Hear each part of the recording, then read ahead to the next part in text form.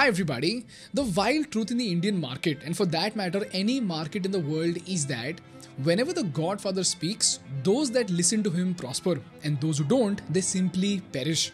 In this case, the godfather of our market is none other than the government of India. And every time the budget releases or whenever the government makes a grand announcement, there is always a set of companies whose stock prices go up and certain companies whose stock prices go down. You don't believe me? Take the example of ethanol blending. As soon as the announcement of ethanol blending was done, the sugar stocks shot up. Why? Because ethanol is made out of rice, corn, wheat and sugarcane. And India has a surplus of sugarcane which was to be used for ethanol. So you know what? The sugar stocks started rising up, whereby they shot up by 14% in just 2 weeks. While Ugar Sugar Works went up from 87 rupees to 100 rupees, Dalmia Bharat Sugar went up from 332 rupees to 446 rupees, and Balrampuri Chini Mills went up from 365 to 370 rupees.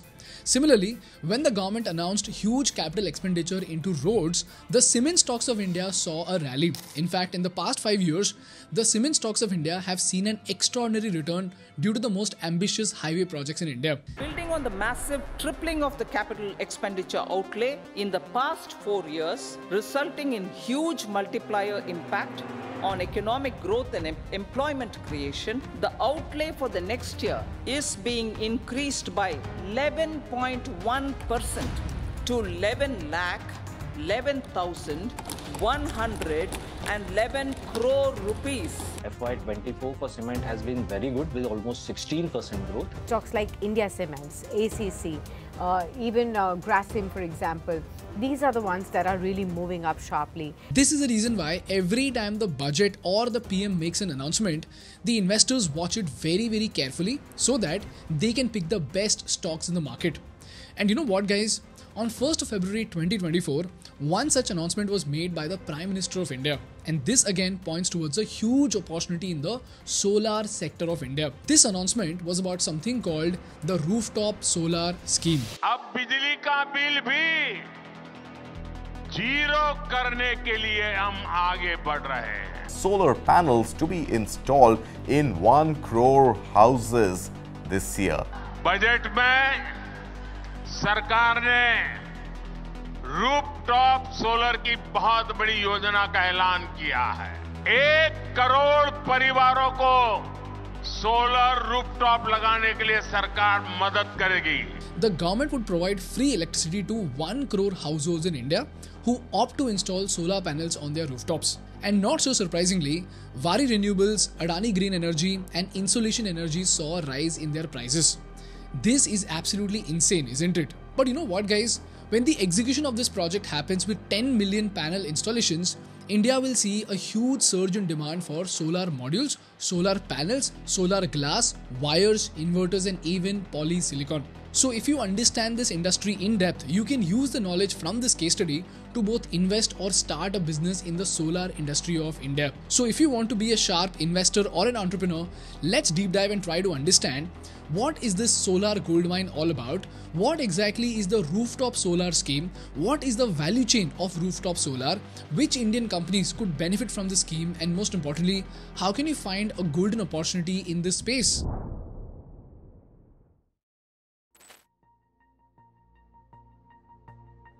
Chalo, let's start from the basics and understand what exactly is rooftop solar.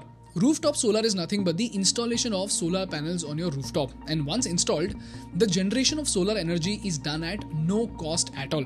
And since India is in the tropical belt, we get so much sunlight that even poor households in India can use solar energy to fulfill their energy requirements. This is the reason why the Prime Minister launched something called the PM Suryodaya Yojana. प्रधानमंत्री मोदी ने आज प्रधानमंत्री सूर्योदय योजना का ऐलान किया है. रूफटॉप सोलर की बहुत बड़ी योजना का ऐलान किया है, wherein the government is essentially providing over 30,000 rupees in subsidies to those who install solar panels over 1 kilowatt hour.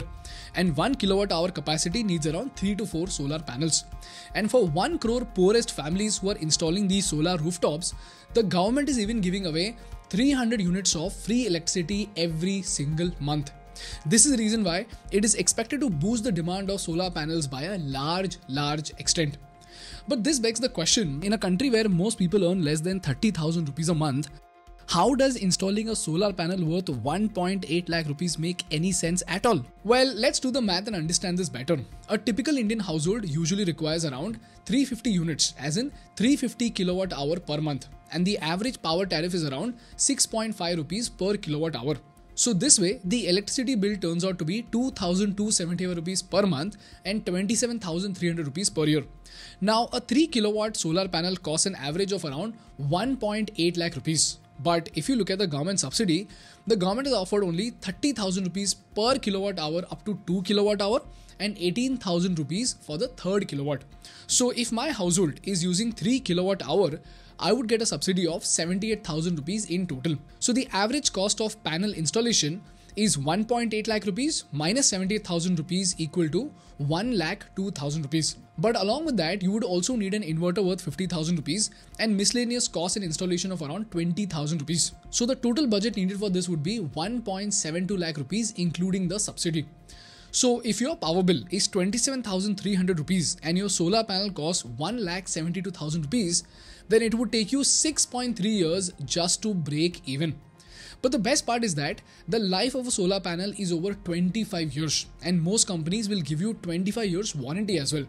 That means after 6 years, you could get 18.7 years of free electricity. On top of that, with the scheme, you can even sell electricity that you do not need at all. And this is something known as net metering. So if your electricity is connected to a grid, the extra electricity goes back into the power grid, which gives you credit and eventually cuts down on your regular electricity bills. Now, the primary question over here is, which Indian companies are going to benefit from the scheme? Well, firstly, if you look at this number, 1.8 lakh rupees is a huge amount for most Indian households. And here, if a financier like Bajaj Finance steps in and gives them an offer to pay EMIs in 4 to 5 years, then the adoption will happen much faster and both solar panel companies as well as finance companies like Bajaj Finance will benefit. So here's where there's a huge demand in selling solar panels, selling financing services and also insurance services, because people will be skeptical to install solar panels because 6.3 years to break even is a big time span.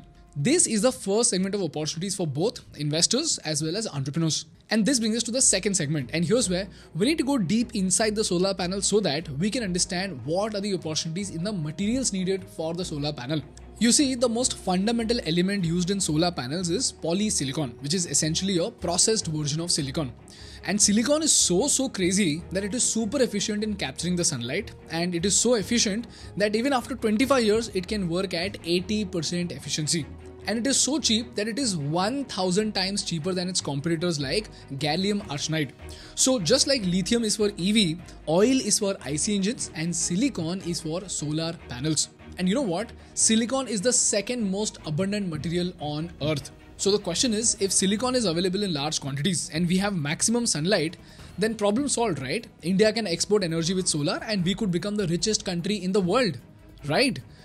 Well, not really, because even if silicon is available in large quantities, it does not mean every country has the manufacturing capacity to process it and turn it into solar cells. In fact, since 2021, you would be shocked to know that 2/3 of India's solar cell manufacturing came from imports. So the question is, who controls the solar value chain and what are India's strengths and how do we as entrepreneurs tap into this opportunity? Well, the answer to this starts with silica. So let's understand the value chain of silica. Silica makes up almost 60% of Earth's crust and it is present in 95% of the rocks. So the first step is mining silica. Then the next step is processing it using coke and purifying it with oxygen to create 97 to 99% pure silicon. This process requires a ton of electrical energy. Then in the next step, it is purified to 99.99% by making it react with hydrogen chloride, heating and distilling it. And finally, you will have polysilicon, which is the fundamental material in the solar cell manufacturing. Then the next step is melting this polysilicon and converting it into large cylindrical blocks called ingots. These ingots are then turned into thin discs called silicon wafers. And these wafers are then further processed to turn them into solar cells. And finally, these cells, when assembled together and framed, they make up a solar panel. And this solar panel is then installed in our houses and industries. This is the process of going from silica to a solar panel. If this is clear to you, let's understand the major countries and the geopolitics involved in this process. Let's start with silica. Silica is mined in more than 60 countries, and as of 2018, the world's largest producers were United States, Netherlands, Spain and Oman. But you know what guys? When it comes to processing silica to turn it into silicon, this chart suddenly looks very different. And surprisingly, only one country leads the chart with 69% market share. Which country is this? It is none other than China. And China is so far ahead that out of 9 million tons of silicon produced in the world in 2023, 6.6 million tons were only produced in China. And then the second largest producer was Russia at 620,000 metric tons. And if you look at India, we only produced 60,000 tons of silicon. So we are 100 times behind China. And because China leads with silicon, it also leads with polysilicon. And the scary fact is that 75% of the world's entire polysilicon in 2020 was only produced in China. So we have a very huge dependency on China. And here's where some people might come up and say, bro, so what? We can control the rest of the value chain, right? Well, unfortunately, from ingots to wafers to solar cells and even modules, China controls more than 80% of this entire value chain. So this begs the question, where does India stand? Well, you would be shocked to know that India imported 100% of its wafers in 2021 from China only, whereas our own production of polysilicon ingots and wafers was virtually zero. So the point to be noted over here is that whichever company manages to produce polysilicon, ingots or wafers for India, that company will have the support from the Indian government because this is a gold mine for us as a country. So if you're an entrepreneur or an investor, here's a big opportunity for you. But the agitating question over here is, what on earth are we going to do with all this sunlight when we can't produce the most fundamental material needed to make solar panels? Well, this is where the Adanis have stepped in by starting a polysilicon factory in Gujarat in December 2022. On top of that, they've launched India's first solar ingot producing plant in 2022, and by 2025, the Adanis intend to achieve 2 gigawatt capacity with their plant. Secondly, when it comes to cells and panels, India is doing much better. India's solar cell production capacity is around 6 gigawatt per year. And when we dug deeper, we couldn't find the biggest manufacturers in this space at all. So either this space is completely untapped or the players are completely undiscovered. So if you know of any such companies, please drop them in the comments below. Now, what's fascinating is that India's export of solar cells have increased from $108 million from January to August 2022 to $1.3 billion in the same period in 2023. So that is a 12 times increase in just 1 year. So this begs the question, how is our exports rising so fast if China is still the key player in this space? Well, as it turns out, the biggest reason is China's mistreatment and forced labor practices on the Uyghur Muslim community. And we all know what's happening to them in China. On the streets of Xinjiang, there is still a tension and signs of what this place has been through. Heavy police, regular stops, a sense they're always watching. It is now infamous for its brutal oppression of the Muslim Uyghur minority. A huge cache of data hacked from Chinese police computer servers has revealed new evidence on how China has treated imprisoned Uyghur Muslims in the country's Xinjiang region. So because of this, the US suddenly stopped importing from China and started importing from India.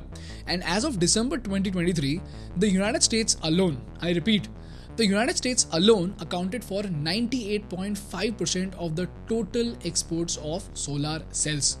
Which means, here again, we have a huge export opportunity because the United States is buying from us. Similarly, even the Indian government has announced import duties of 25% on these cells. This means the government itself is purposefully making it easier for the Indian businesses to survive in this space. So this points towards a huge business and investment opportunity in India, right? The answer is yes and no. Yes, you all know why. No, because even with the custom tax, the imported Chinese modules still remain a little bit cheaper than the Indian products. So what do we need to do? We need to achieve economies of scale with this demand from the US so that we can quickly drop our prices by 25 to 30% so that we can compete with China for our exports after the subsidy is removed.